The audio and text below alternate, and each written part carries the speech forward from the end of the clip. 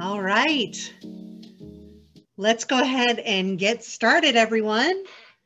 Welcome, welcome on this happy kind of spring. I don't know. Here in Chicago, it was kind of like spring, and now we're going to go back to winter. I think it's snowing next week. So anyway, I hope you're all doing well. We are so excited to be with you tonight and have some great information to share. So if you're wondering where you are in a Zoom webinar for positive development, and we are going to be talking about a new groundbreaking choice in autism therapy. So very, very excited you're here. All right, so before we officially get started, just a few housekeeping things. First thing is, if you are having any weird Zoom issues, chances are it might be your Wi-Fi connection. So just make sure, you close out of all the applications, whatever. And yeah, make sure you have good Wi-Fi. Otherwise, we are recording this. So afterwards, we'll send you an email with a link to the recording. So no worries if you have to drop off or if something happens, we've got you. And we'll be sending something out to you. At any point during our session today, if you have any questions or think of anything, feel free to use the Q&A kind of chat bubble thing here on Zoom. You can ask questions at any time.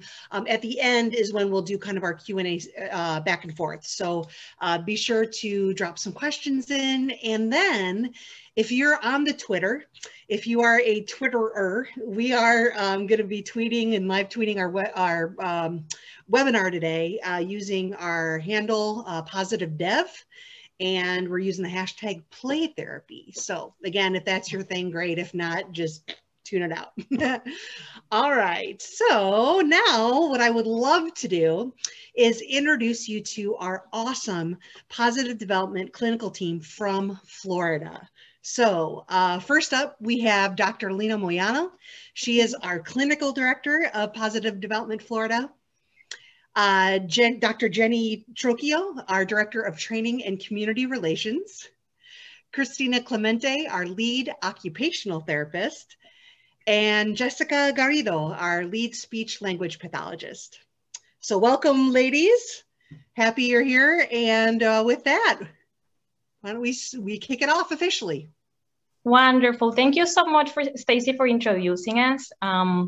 So we, in behalf of the Florida team, we'd like to really give you a warm welcome. We're really happy that you're here. We're really grateful that you're taking the time this evening to join us and to learn about what we do. And also, we're really, really excited to be able to, have this opportunity to share with you the passion of what we do and this beautiful service that we're bringing to the South Florida community. And also, we have really exciting news for our developmental community. So we're going to be sharing that at the end of the session. Let's get started. Thank you, Lina, for the warm welcome. Before we dive into our model, we wanted to start off with a poll question. These questions are interactive and they're anonymous, but we want them to be self-reflective. So how much do you know about the developmental model? Nothing at all? Just a little bit or a whole lot? Please submit your answers.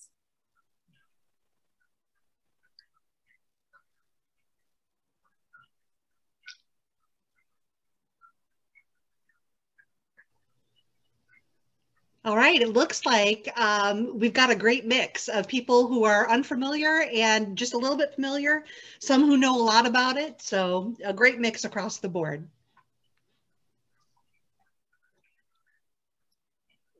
Wonderful. So for anyone who is not familiar with our developmental approach, we are very excited to share our approach, the positive way.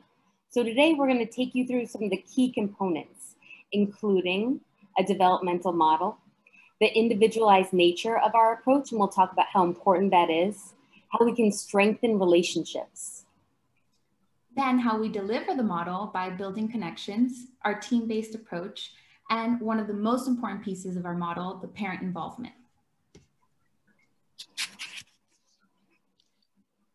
Wonderful. So let's get started by really understanding that this is not a new, even though it's a new choice here for our South Florida community, this is not a new model. This is the developmental model we started getting it together in the 70s. Dr. Stanley Greenspan and Dr. Serena Witter got together back in the 70s, and they started studying babies at risk. With the support of other not developmental, but interdisciplinary people from different disciplines, they were able to establish an understanding of what happens in development. And through that understanding, we were able to set up a roadmap of how we can help kids with developmental differences. So again, this is not new. This is rooted in 50+ years of research in the areas of psychology, neurology, child development, and education. And all of this relies on everyday activities like play. So the idea is to really make it meaningful.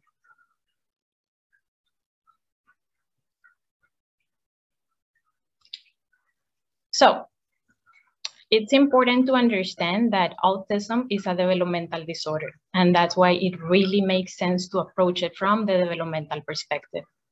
So kids that are having a different development, it doesn't mean that they're developing in a different way. They're following, so we're going to follow the typical course of development. And what we're going to do is that we're going to target the foundation capacities as opposed to symptoms. So what that means is that we're not going to concentrate on tasks or just like memory things, but really the idea is that we're helping the child from the bottom up, really building those capacities that we're going to create meaningful experiences that are going to help the child develop in a meaningful way. So what we do is that we start where the child is at any given moment. So for example, we would meet a 5-year-old child, and instead of teaching him what 5-year-old people would do, what we do is really meet him where he's at and support him through our connection with him, really by getting an emotional connection going. So we are giving him the support for him to be the best that he can be, which might mean different things at different moments. And as the early foundations get stronger, the child would move to higher stages. We usually like to use this analogy of the house. So the foundations of a house. So when you build a house, wouldn't you like it to have strong foundations?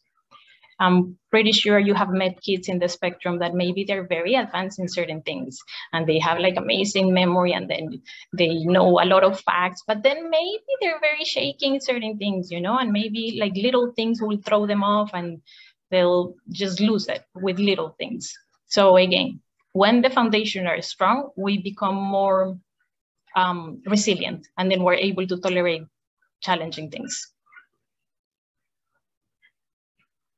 So here we have our second poll question of the evening. How strong is your child's developmental foundation? Very strong, somewhat shaky, or very shaky? Go ahead and submit your answers.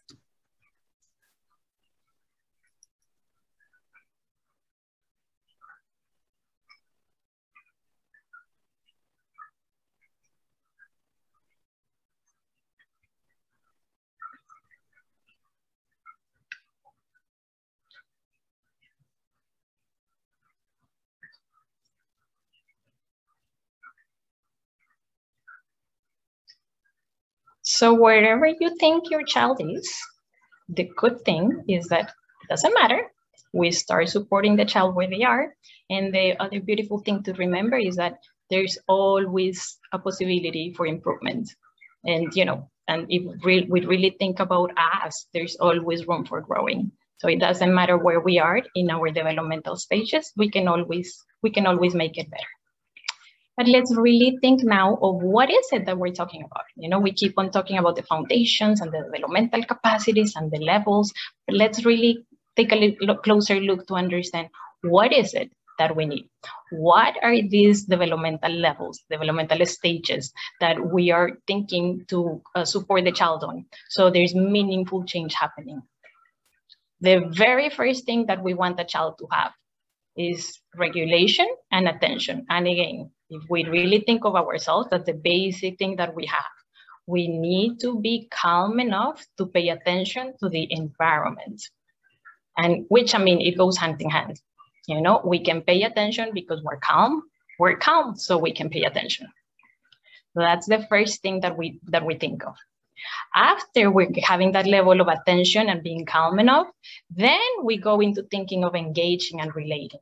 So in this stage, really what we're thinking of, what we're looking at is that we're falling in love, that we're relating in such a way that it's just like so much fun, that you're enjoying being with somebody else.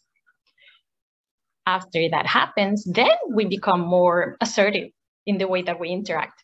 So instead of just like getting the ideas from others, we start kind of like being more intentional with the things that we want, being more purposeful. So this stage, we call it two-way communication. And in this stage, what we see is that there's a back and forth of interaction happening. So again, instead of just being so receptive and taking it all in, we become much more active and emotional and intentional, and we have ideas that we really want. We want the interaction to continue. So it's just we're becoming more active in the interaction. And what happens after is that the interaction becomes much more complex. And we start seeing a lot of circles of communication, a lot of just like back and forth going on. And then we start seeing what we call the shared social problem. So we start finding out ways to manage things. And all of this is in the social context.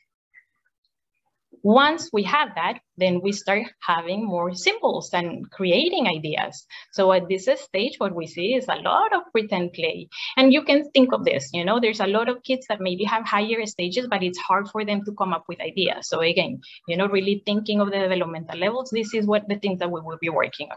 So a lot of symbolic ideas at this stage, the ideas, the symbolic play, it's usually with one idea. And then once we move to level 6 of development, what happens is that there's a lot more complex interaction and a lot more complexity in the pretend play. You start seeing a lot of emotional thinking as well, so reflecting in our own emotions. What happens usually is that kids with developmental differences are having something different in these stages. So that's why we really go back to understanding where are the stages and where is it that we need to target. And a nice analogy that we like to use is the Swiss cheese. So we think, how big is the hole in the Swiss cheese? So again, it's not like you have it or you don't have it, but really more in terms of how much support do you need at that stage. Now, this can be different throughout the day. This can be different throughout the session, and it's totally okay. What we do is really give the support to the child at the level that he's at.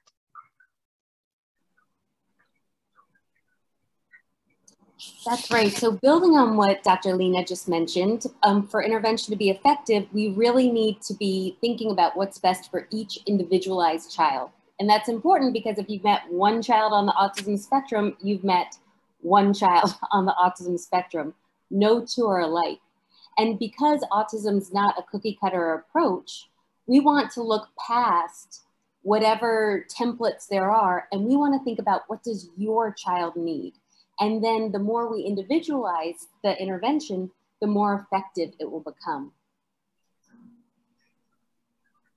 And so we really think it's important to think about each child's individual profile in addition to development. So in addition to everything Lina just mentioned, we really want to think about how is each child taking in and processing the world around them.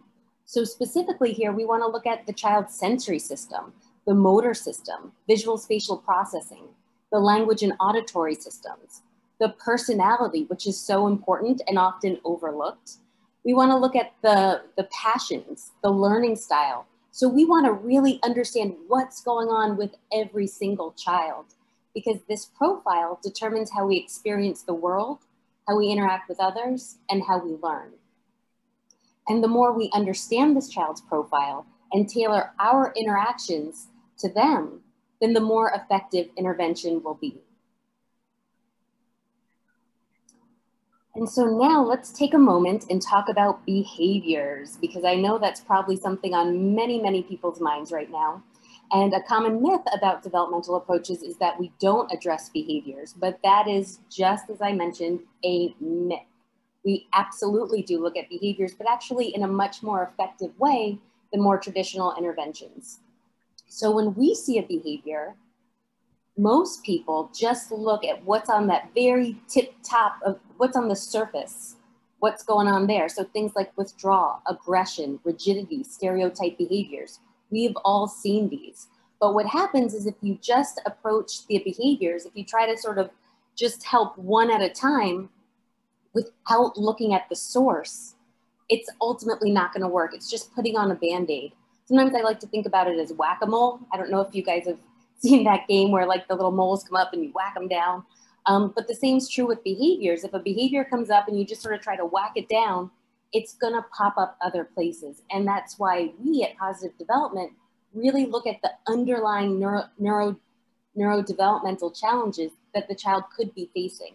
So we look at things like motor planning, learning disabilities, emotional self-regulation, sensory sensitivities, speech delays. So we look at the source of the behavior. And when we address a behavior from the source, that's when it's not only going to be more effective, but also a lot more respectful to the child. So we want to be sure that we are not just looking at what's visible. We want to be sure to be looking at what's invisible as well. And this is a huge part of our approach that really sets us apart from others and makes it a lot more effective. And you might be wondering, how do we address all of these underlying behaviors? Well, there's two pieces. One is we have a highly specialized team, but also we think about the relationship. Absolutely, and relationships are everything. We can only be in terms of relationships. Through relationships, we feel safe and secure. And once we're feeling safe and secure, then we open up. Then we try our best. Then we feel motivated. All of that happens in the context of relationships. And if you think about it, maybe you're hanging out with friends. And again, I really want you to think in terms of yourself, because this model really maps up to development, to humans, So if you think about hanging out with friends and your friends are, you love them and you share so much with them and it's just like so much fun to be with them. Maybe they want to watch a movie that it's not the movie that you really want. You can adapt. You become flexible. And all of that happens because you love your friends, because being with your friends is so much fun. So you're able to adjust to, whatever you sacrifice, it's okay. And you make it happen. So that's where we think of the motivation happening in the context of relationships. It's important to keep in mind that emotional and social skills are learned through relationships. And the other big thing that I really want to highlight is that we learn to become through the support of someone else. This is what we call co-regulation, and it's something that keeps on happening throughout life. And again, I invite you to think of your life when you're going through a challenge. Isn't your first instinct to call someone who can support you? Someone who can understand you? Someone who listens to you? All of that comes from the relationships. And that's why, this is such a big thing in the way that we do things, that it's just cannot be emphasized enough. Relationships are everything. And the other thing that it's important to keep in mind is that we get a sense of who we are based on our relationships. And I think this is important because it creates self-esteem, so think of the experiences that your child is having through the relationships that can tell him, oh my gosh, you're the smart one. Oh my gosh, you're the funny one. Oh my gosh. Or, maybe you're the difficult one. So it's just really something important for us to keep in mind. Okay, now this fun slide. Another concept that we really invite you to think about is, what would you want on a first date?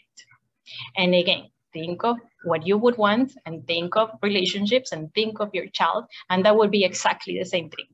So when you go out with someone, you want someone to be caring and attentive. Doesn't that feel good that someone is paying attention and not just like looking at the phone and just like getting all distracted with things? Someone who's really engaging in the conversation. Someone who cares to ask about you. What is it that you like? And then when they ask you about what you like, isn't it so much fun to have that opportunity to talk about what your interest is? They care, they compliment you, they really understand you. Doesn't that feel good? They're happy to be sharing with you, they're fun to be with. So when all of that happens, don't you want to hang out with that person again? It's just kind of like the next thing. So again, let's think of this in terms of how we engage with our kids and the way that we interact with them. If we interact in a way where they feel like, oh my gosh, you get me. Oh my gosh, you don't want to change me. You accept me the way I am. You just get it, and it's just fun. You're just awesome. I wanna play with you again. And then the other thing that we think about it is the environment. You really gotta be mindful that you're having a good environment to create a connection. So on a first date, it makes more sense to go to a place where you can listen to each other, that is not crazy noisy, but really you can get to connect with that person in a meaningful way.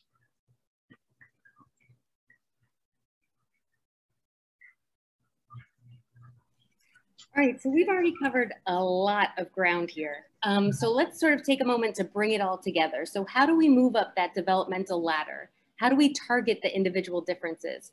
And how do we build our neurological muscles for relationships and for social communication? And the answer is through meaningful experiences. And this video from Harvard and the Center of the Developing Mind shows us how it all happens in our brain. And then we'll touch base afterwards to break apart all of these pieces and why they're so important. But let's take a look at what's happening in our brain and how this development happens.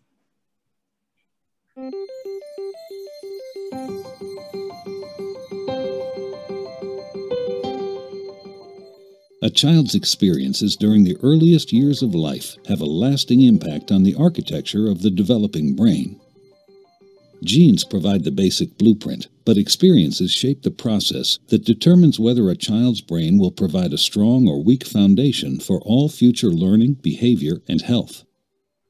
During this important period of brain development, billions of brain cells called neurons send electrical signals to communicate with each other.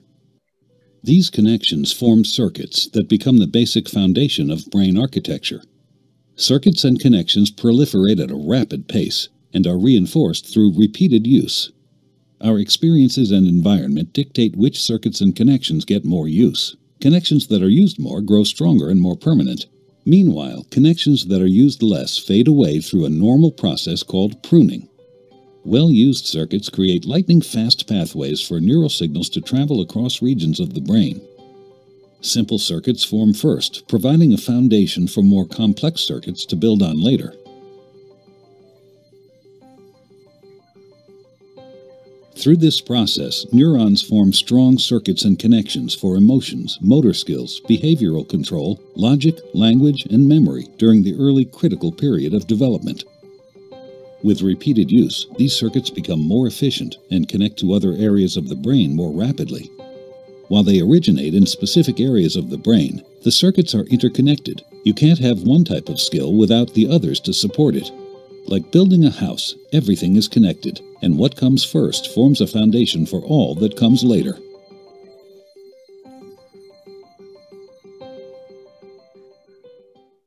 Pretty powerful stuff, huh? I think it's really important that we're thinking about what we're doing, not only in terms of the interaction, but how is this changing our brain? And how is this actually helping us from the inside out?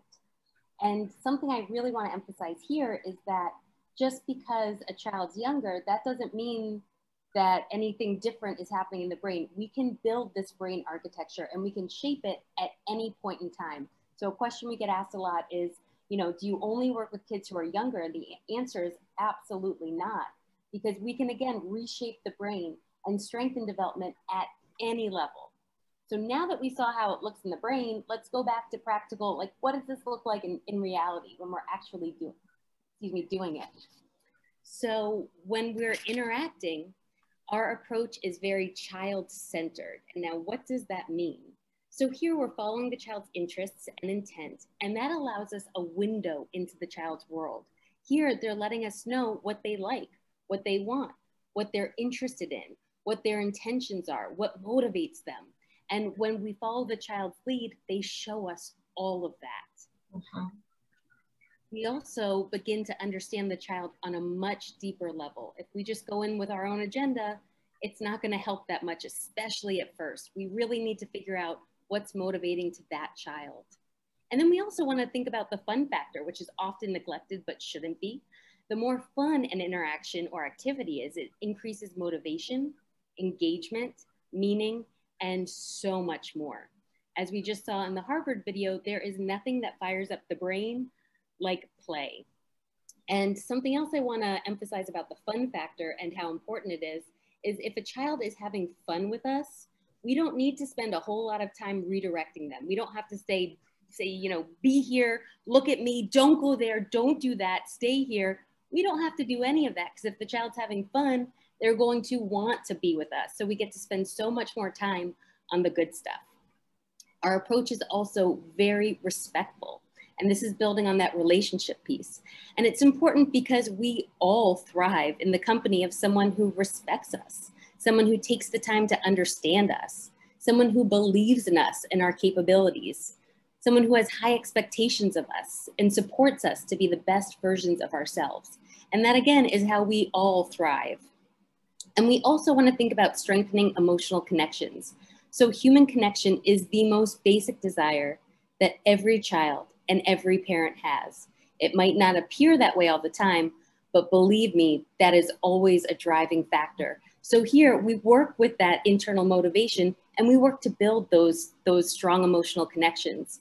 And the more those emotional connections are strengthened, the more meaningful it becomes, and everyone's able to be calm and enjoy each other.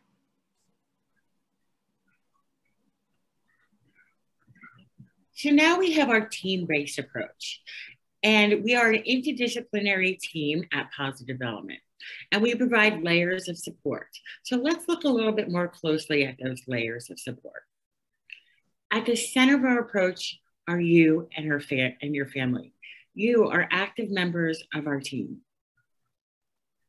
Our team is led by a mental health professional who provides the tools to enhance relationship in a positive way. Your child just doesn't get a therapist, but your whole family gets a team. Let's look at the team members. So here you have your speech language pathologists.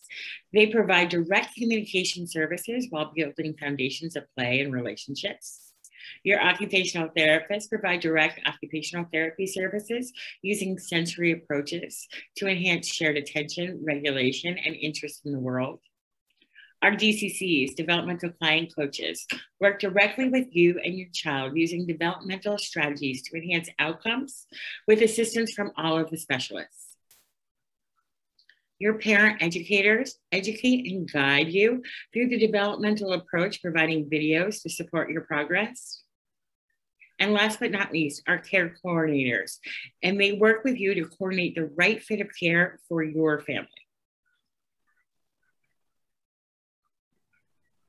As Christina said, here's the team. All of us work together to ensure every family's needs are met in a meaningful way. We focus on the relationship of your family while implementing interdisciplinary strategies. Your family is our top priority. Each member of our team is highly trained in the developmental model, and all of our interventions are guided through the model. All children at Positive Development have a clinical review weekly with all the staff. The staff works together to provide the best course of treatment to maximize success.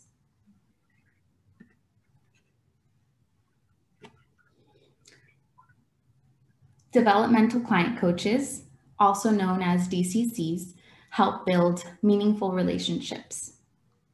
Reality is that life is hard and full of responsibilities, and DCCs are here to support your family and bring the team to you by alleviating the pressure of tackling your child's development alone. DCCs incorporate strategies and feedback from other disciplines that help increase generalization and support putting in the time needed to engage your child. They focus on your family, emotions, and physical well-being, not on the behavior. And by concentrating on the relationship and the source, like Jennie said, with the tip of the iceberg, the overall behavior improves. Building on the core foundation of regulation leads to communication, engagement, and aids in building a strong relationship. DCCs follow your child's lead, learn about their passions, and always presume competence. This creates a better balance for not only the child, but also the parent.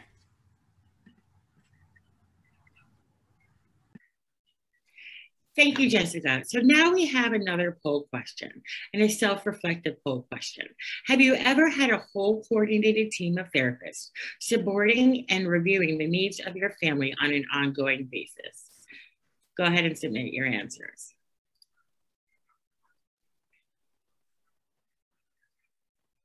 And now let's look at what we get when we have a balance. Well, we have our competent families. We get strong connections, resilience, and most importantly, we manage our stress. When parents and families receive training and coaching, it empowers them to build a strong bond, and then we can focus on the positives. That is absolutely right, Christina. So in addition to an entire team of specialized professionals here to help you, one of the most important members of our team is you, the parents. So we really think a lot about parent involvement, and we're thinking about both parent training and parent coaching. So let's dive into parent training a little bit and why it's so important. So research shows that the more involved parents are, the more effective intervention becomes. And that's because parents, once they learn the tools and strategies to most effectively engage their child, they can keep those interactions going throughout the day, through these little moments, you know, through bath time, through meal time. It could be while you're driving to school. But the more the parent understands the best way to engage and help their child, the more progress can get going in a multitude of settings. So let's see a little bit more about what the research says. So the more involved the parents are, benefits to the parent and family include increased parent self-efficacy, empowerment and optimism, also more quality time together as a family, and engagement within the community. And research also shows decreased parent stress and depression. So the more involved the parents are, the more that stress goes down. And that's what we want to see. There's also a lot of benefits for the child. So the more involved the parents are, the child then experiences increased generalization and maintenance of skills, more social communication skills and independence, and more developmental capacities. So those holes, those Swiss cheese holes that Lina mentioned earlier, start to decrease as you start to move up that developmental ladder. And also the child starts to show decreased challenging core symptoms and behaviors. And a benefit to all of this ultimately is decreased dependence on one-on-one services. And so we sort of want to see ourselves taken out of the situation. We want things to get cooking so you, the parent, and your child can keep that interaction flow going and can keep progress happening all day, every day. So let's take a moment and think about parent training, which is one of our fantastic programs. So through parent training, the parents and the parent educator get together, and our program includes an overview of our developmental approach, short training videos that you can watch on your own time, including strategies determined that would be most helpful for you and your child. We have one-on-one parent training sessions and also group parent training sessions. So lots of opportunity to learn what works best for you and your child, because it's not always the same thing. And just like intervention for the child should always be individualized, same thing's true for the parents. Let's talk now about parent coaching, and really let's start by understanding what is the difference between parent coaching and parent training, because truly both of them are really important. So as Jennie was explaining, in the parent training sessions, you would meet with the parent educator, and it's more really about learning about the model and really kind of just like the theoretical and the strategies and really kind of just like understanding what this is about. When you meet with the coach, with the mental health person, we're really bringing all of this to life. So with the support of a mental health clinician, you really start practicing. So all of that happens through coaching, through feedback, and through modeling. And it's also really important to understand that we all have different learning styles. So the mental health person would really read you, would really connect with you to see what is it that you need, because every family is different. When we talk about individualizing, every child has their individual needs and every parent has their individual needs as well. So the idea is that the mental health professional would really connect with you to see what is it that you need. And again, we learn in different ways. So once we get to know each other and understand each other, then we can provide the support that you need. So through these sessions, what's happening is that we're translating the theory and the techniques to the specific needs of your child and your family. I've met many families that maybe they read books, maybe they watch documentaries, and they went to conferences and all of these things, but it really makes a difference when you have the support of someone who can really adjust it. There's some techniques that do not apply to every child, that do not apply to every family. So it's important to just have someone who's understanding the model and who's understanding your family, so we can really translate that to what you need. And then it's also important to consider that, as Jessica was mentioning earlier, we're bringing a lot to the table. So we have our own emotions, our personality, our worries, just being tired, our ideas of play. Our culture. In some cultures, playing is not a thing that parents do. We have our parenting styles, like the way that we grew up. All of that comes into play. And it's really nice to have someone who's able to come to your world and to bring that space of being calm and regulated, so we can be present to interact and have fun with the child. Kind of just like putting the worries aside and let's just have fun. So we bring it to action and you can practice. And as Jennie was saying, the more that you practice, the easier it is, the more that the child starts creating those connections in the brain, and the more easy everything goes.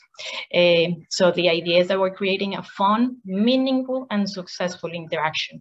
And within all of this, what happens is that the child starts feeling a sense of competence, like, oh my gosh, I can play with you and it's fun. And then the same thing happens for the parents, like, oh my gosh, I got it. Oh my gosh, we had so much fun playing together. And again, when you have fun playing together, then both the mom, the parents, the caregivers, whoever is around, and the child wants to do it again and again. So it's just beautiful things happening that we can achieve through this understanding. Thank you, Dr. Lina. That was beautifully put. So now we have another poll question. Would you benefit from parent training, parent coaching, both, or neither?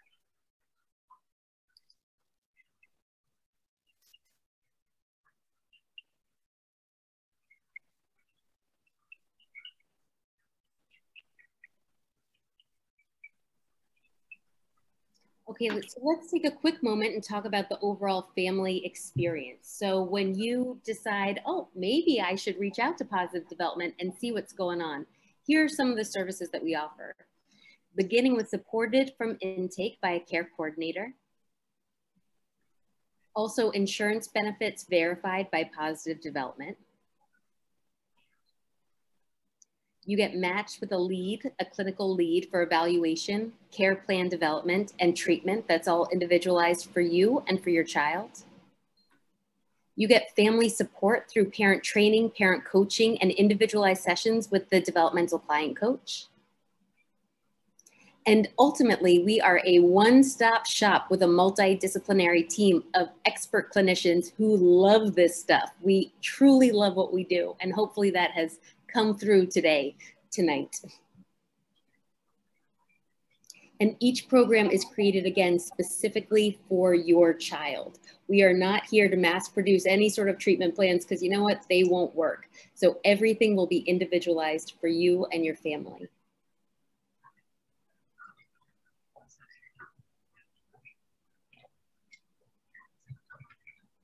Right. So now, drum roll, virtual drum roll, we are going to have our question and answer session. So if you have anything you're curious about, anything you'd like to hear more about, maybe something that we didn't touch on that you want to know, please drop that in to the question and answer module on Zoom. Of course, I'm looking at two screens. But anyhow, while you're doing that, let me just tell you a couple things before we get there. So one thing to know is Positive Development is a new company, and we are coast to coast. So we have, we're providing services in California, in New Jersey, and of course, Florida. So really excited about that. And new locations are going to be coming on board very quickly. So watch the space, more is coming. Another thing I'd like you to know is that we are going to be sending out an email with the recording and a few other goodies. So be watching for that email. We also invite you to connect with us on social. So we're a part of Facebook, Instagram, Twitter, LinkedIn, you know, wherever you are, hopefully we'll be there too. And I think there is a special announcement that Lina mentioned at the top of the hour. So Lina, do you want to tell us some breaking news here? Absolutely, can't wait. I was waiting for you to ask. Really, really excited, guys. So recently, very recently, as of this week, we have been able to get this service, the developmental approach service, covered by Blue Cross Blue Shield.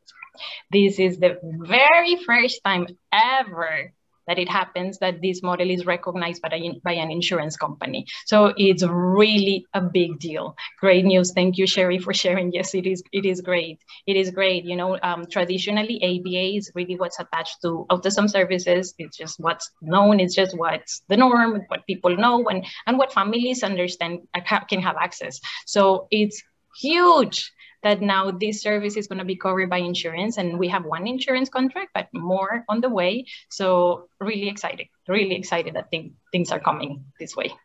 Yay! Thanks, Dr. Lina.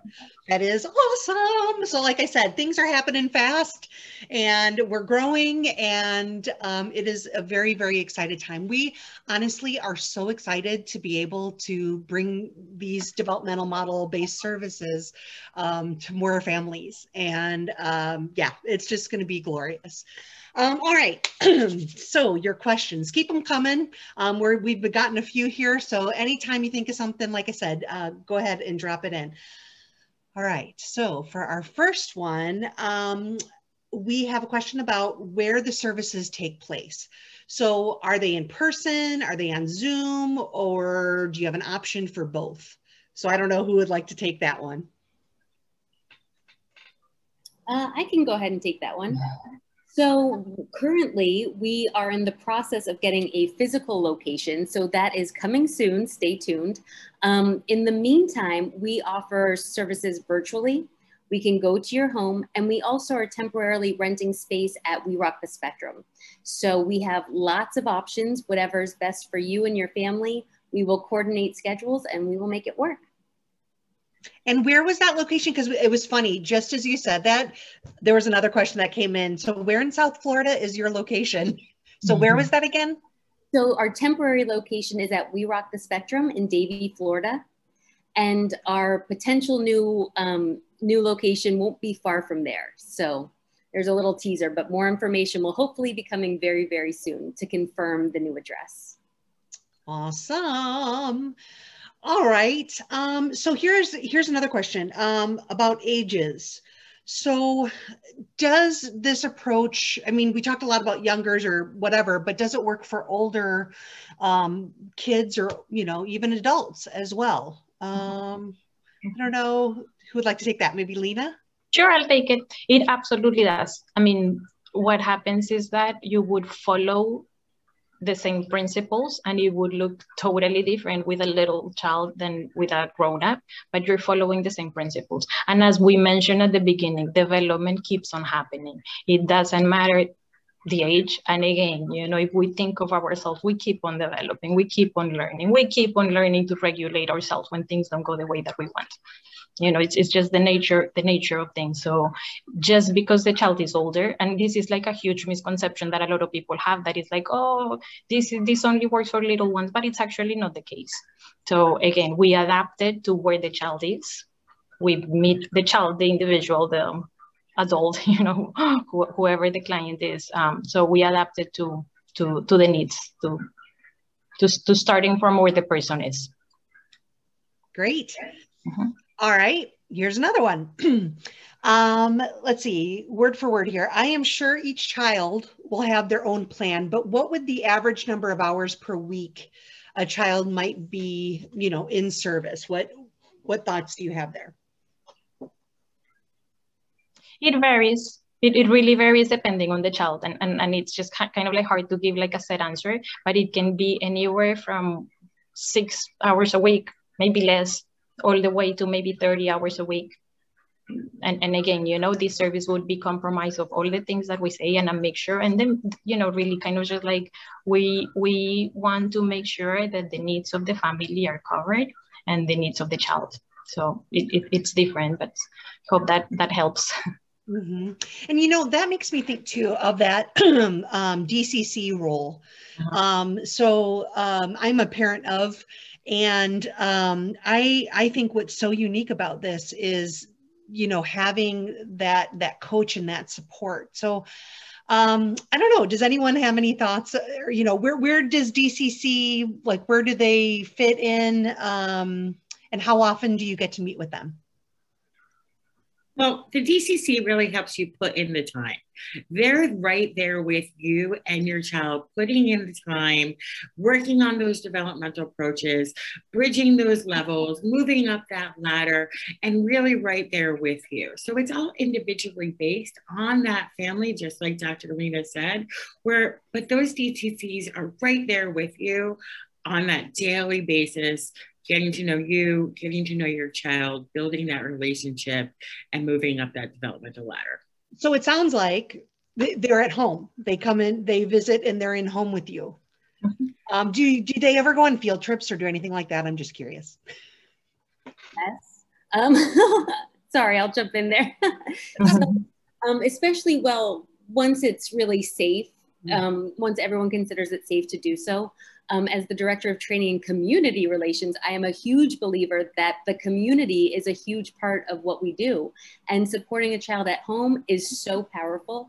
But what can be even more powerful for some kids, depending on the circumstances, but having that support in real life interaction. So, you know, maybe going to the playground, maybe going to the supermarket, maybe it's facilitating a play date, maybe it's facilitating a birthday party, which can be wonderful or horrible for different kids, have different perspectives. But ultimately, we want to do what's best for the child. So we are absolutely not opposed to going into that community and supporting you in it.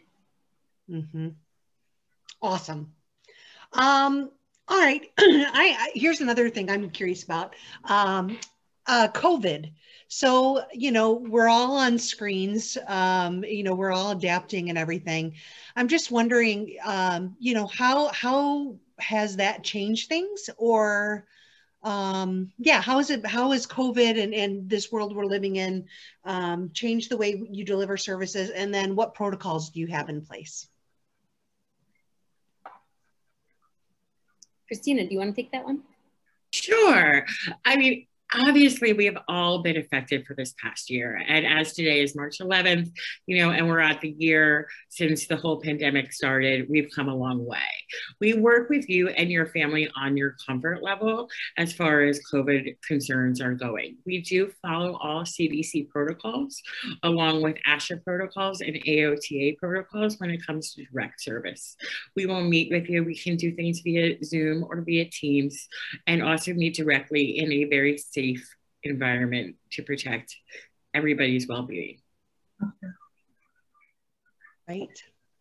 All right, everyone. So time for maybe 2 more questions. So go ahead and get them in. Don't be shy. Here is one on, you know, we talked about, you know, when you met one child on the spectrum, you met one child on the spectrum. So knowing that there are different, you know, kind of levels and abilities and things, I'm just wondering, like, you know, what is appropriate for the developmental model? Maybe, you know, is there something else maybe for a more severe, you know, case? Any thoughts there? So if you look at, or if you think back to that slide where we were talking about all of the key components of our developmental approach, the positive way. So things like being child-centered, being respectful to the child, bringing in that fun factor, and building those emotional connections, those are things that we can do at any level, at any time, with any child. We always want to bring in the fun, but the big question is, what is the fun for that child? So is that a child who loves, you know, stacking up blocks? Do they love Minecraft? Do they love you know, obstacle courses, whatever it is that they love, we want to bring it in. So those same core pieces can be used with any child, regardless of their level, regardless of their age. All right. So what hours of operation? What are those going to be? Anyone know yet? Flexible? I like that answer. What? Yeah, because I mean, we're flexible in terms of where, you know, services take place. They can be in a center, they can be at home, and online too. So yeah, hours wise, I would imagine that would be as well. Absolutely. And we often end up going, well, depending on the family and what they're wanting, but I think we have all gotten pretty used to evening sessions. So, you know, being at a session or on Zoom at 7:51 here on the East Coast, that's not unusual for us. So, you know, let us know what works for you. Okay, one more. Do you accept well care for kids? So insurance, another insurance question. So as of now, as I mentioned earlier, we were able to sign the contract with Florida Blue, and that's the one that would cover everything that we're talking about here. For other insurances, you would have to call the office, and there's a portion of the service that can be covered through insurance. Other portion would be pay out of pocket, and we can always do like how do you call that, super bill for you guys to do the reimbursement through your insurance. But again, you know, that's one of those things that each case is individual. So what I would recommend is for you to contact our office and to get an insurance verification. Awesome. All right. Last question. People are asking, what can they do to help? Spread the word. Spread the word. Thank you so much. So again, you know, this is very meaningful to us. What we do it with our heart. We have so much passion in this. We really believe in this, and it's really such an honor to be in this position to be able to bring change to families, you know, and as we said, meaningful change. So what you can do to help is spread the word, talk about us, tell your friends, tell people, educate your community around you. You know, there's other ways, and this is a very meaningful thing. So I appreciate whoever asked that question. It really means a lot to us. And yeah, spread the word. I don't know if anyone else has any other idea. But follow us on social, Instagram, Facebook, Twitter, LinkedIn, and just help us that way. Yeah, I mean, we really would love to connect with you. You know, if you have any questions about anything, you know, that we've talked about, actually, I'm going to put one more poll up, but if there's anyone that's interested in talking to somebody and being contacted, feel free to just fill that out here on the poll. But, you know, our phone number is right there, email, you know, info@positivedevelopment.com. We're just really wanting to connect and help, connect with the community and be involved and support you and support your family. So I guess with that, you know, we are really grateful for your time here tonight and for, you know, spending an hour with us. And yeah, we hope that you've learned something new here today. We're here to support you in any way that we can. So thanks so much, and watch for your email because we'll send out the recording of all this afterwards. So have a great night, everyone. Thank you. Bye. Thank you guys. Bye.